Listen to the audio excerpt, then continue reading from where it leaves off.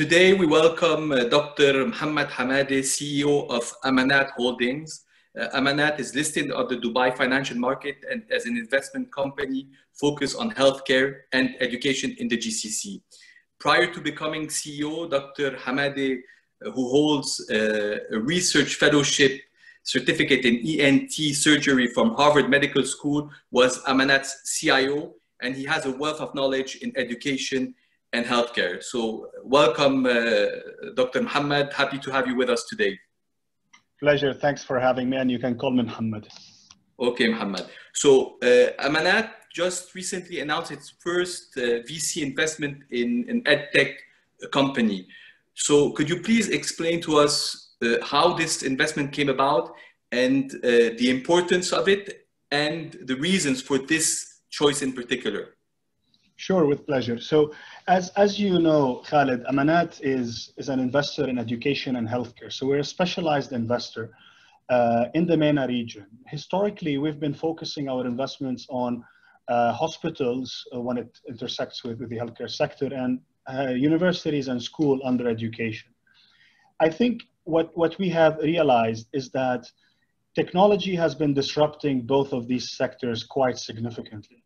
While doing so, we felt it will complement the conventional offering. It will never be able to replace the conventional offering, but it will complement it.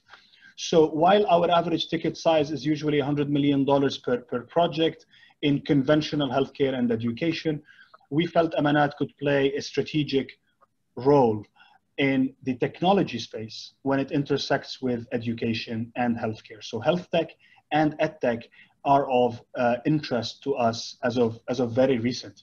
And the reason for that is we feel we will be positioned as a strategic partner to those technology companies in the MENA region by leveraging our own ecosystem of hospitals and schools and universities into those technologies. So it'll be a win-win from both sides. So this is a recent interest. I would tell you it was accelerated by COVID. So we've been thinking about that for a while, but it was accelerated by COVID.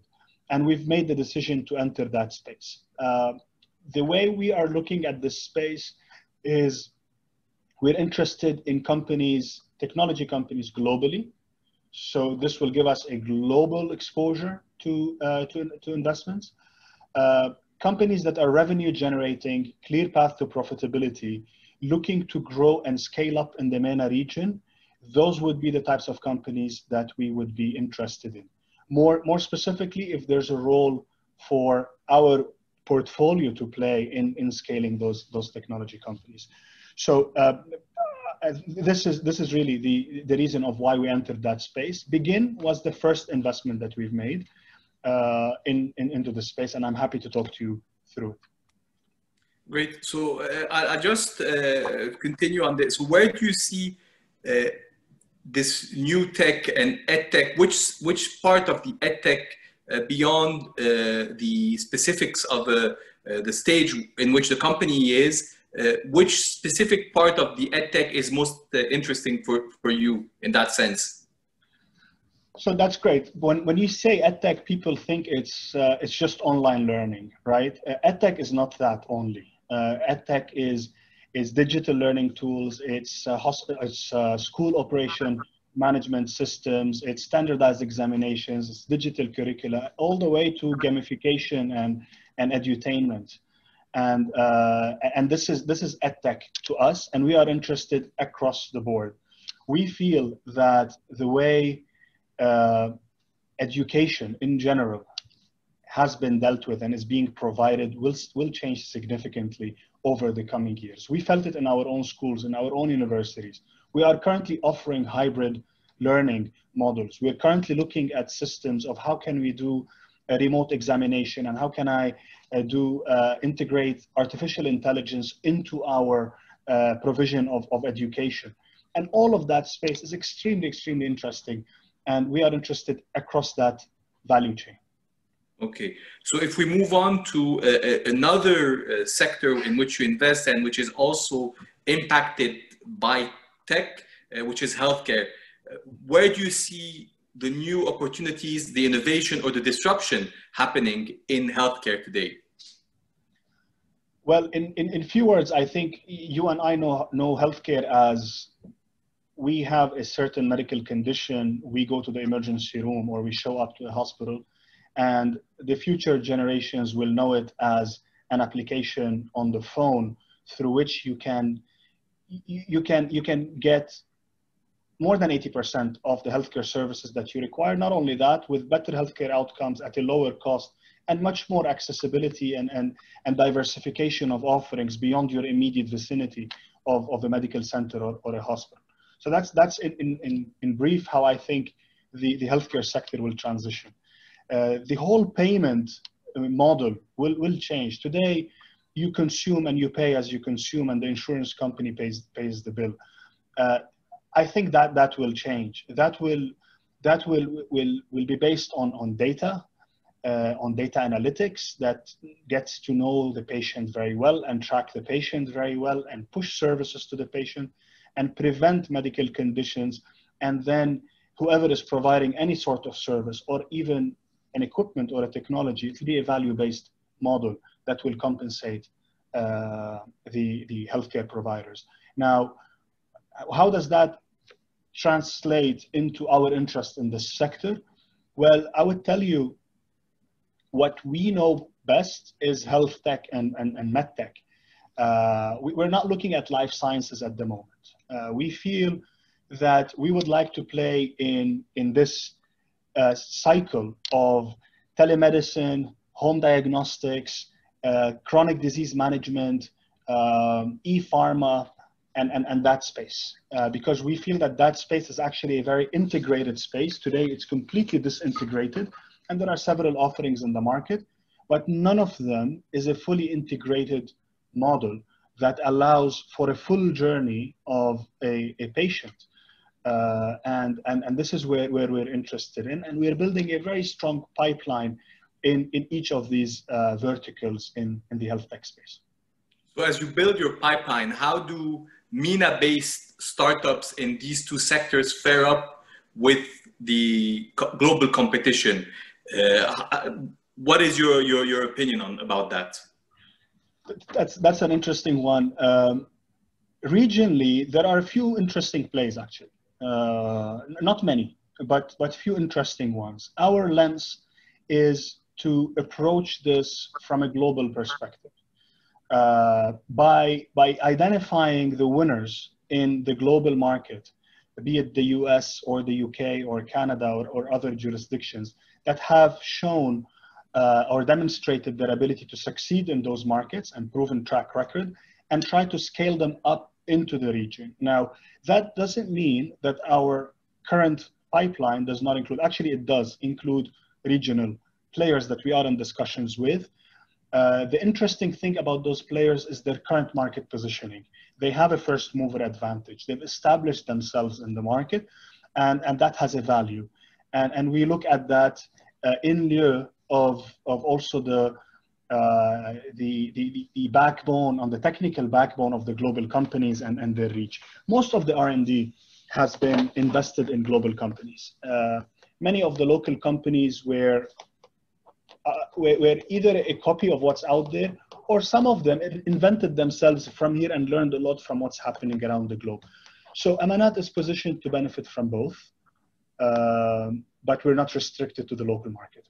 Okay, so you have three verticals clearly defined in your investment thesis.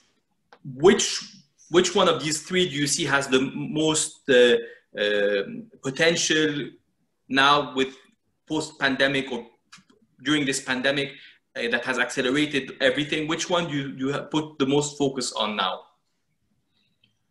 We invest in healthcare and education, as you know, and the third vertical that you're alluding to is the social infrastructure, which is the real estate of healthcare and education. So technically, it's still an exposure into the healthcare and education sectors. If we learned anything from COVID, it was one of the biggest tests, I think in the history of each of our experiences, into how resilient are those sectors really. And the result was they're quite resilient as compared to other sectors. right? While healthcare in the initial phases of COVID was impacted, it wasn't impacted because it's healthcare. It was impacted because there was a curfew from the governments, and there were restrictions to provide non-emergency procedures, which has impacted all healthcare operations in the region. But I can tell you very quickly, within 2 months, starting end of June, the J curve and the bounce back was there. So we have bounced back in healthcare quite strongly. In some of our hospitals, we've shown numbers stronger than pre-COVID numbers, mainly due to a backlog, but also due to our digitization of our services and our ability to reach a wider patient population. So healthcare has proven to be quite resilient. Education, to my surprise, honestly, was also very resilient. What we have seen in our schools and our universities is, if you have a platform that is sizable, that is multiple assets, so it's quite diversified and it has good quality and it's offering services at a good value for money, you have the ability to succeed in such a market. Our enrollments have went up in our school group in Ta'aleem, and so it did in one of our universities. More interestingly, in one of the universities, which is Middlesex University, we get transnational students from outside the UAE. We expected those to be nil, given airports are closed, visas are not being issued, and what have you. And we actually managed to sign up more than 80% of our target through online learning for this September semester. So in short, both ended being quite resilient. And we're optimistic about the prospects of both healthcare and education, quite frankly. I mean, you've touched a point, which is the uncertainty. I mean, we're seeing it in the market. If you look at the past months, weeks, nobody really knows. There's a lot of liquidity. You're a listed company, so I'm sure you look at the stock markets. Do you see investors having to learn to live with this uncertainty, or do you see things calming down? And what would be the elements to calm down markets in the coming period of time? So you're asking me if investors have learned to live. I'll tell you, investors have learned and they will live with it. So we've learned a lot, no question. But oddly enough, I'm personally quite optimistic about the future. I think quite optimistic, but cautious. It's important to take a step back and really take an account of what have we learned from the COVID experience across each of our companies. And I think we've emerged stronger than pre-COVID. We've learned how important corporate governance is. We've learned how important corporate strategy is. And having a really well-defined corporate strategy that is agile, that is nimble, that's able to react, and having the right management teams in place and the right resources in place that allow you to really react to such extraordinary situations. And COVID is certainly one of those. So that helps me to tell you from a company perspective, I'm quite optimistic. At the same time, we have a strong balance sheet where we have around 472 million of cash, and we are debt free. So our ability to really lead over the next 12 months during this era is quite strong, and I think this will enable us to look at opportunities in both healthcare and education sectors, and be able to look at M&As and roll-ups and opportunities that we could merge with our existing companies and create platforms. And this is why I'm optimistic. At the same time, more macro, while there are a lot of indicators that have limited visibility on the next 6 to 12 months, I also do believe that very slowly you're seeing the economy going back to normalcy. And it's good to see business coming back. It's good to see advisors and consultants and investors really back in action and in discussions, and we are. And that should eventually get the economic wheel turning back again. And that's why I'm optimistic. At the same time, more from a even more macro, I think the governments have been dealing with the situation quite well, and they're learning as they go. And the handling of the situation as it impacts the economy is becoming more and more efficient. And that gives us a bit of a positive outlook towards business will continue, economy will grow. And we're in the Dubai market and in the UAE market, and we invest in the MENA region. And we're quite optimistic about the prospects. When you mention M&A and the more acquisitions, is it more on the, let's say, brick and mortar traditional side, or more focused on the digital and merging them together? I'm glad you asked this, because I don't want to be misperceived as we will be investing 500 million in technology. No, okay. We're not saying that. Our core mandate, majority of our core mandate will continue to be private equity investments into hospitals and universities and schools, and what you're calling brick and mortar and what I call conventional investments. Because as I think we agreed at the beginning of this call, these will never be replaced. But in order for these to succeed, they need to, first of all, show scale, show diversification, and they need to be leaders in the digitization, or at least integrate data and digital into their model in order to continue to compete and sustain in the future. And this is directly implied on our investment thesis. We will invest maybe 95% of our capital into conventional and 5 to 10% into technology. This is an ongoing strategy as we go, but that's how we view it at the moment. So I guess my last question was around work from home. So I guess I have part of the answer when it comes to schools and universities and hospitals. But when it comes to your business of doing investment, do you prefer this mix of work from home, or you want everybody back in the office as soon as possible? Well, I'll take that in twofold. One is as it relates to our operating model and whether I will continue to fly for a half-an-hour meeting in Jeddah, which I used to do on a weekly basis.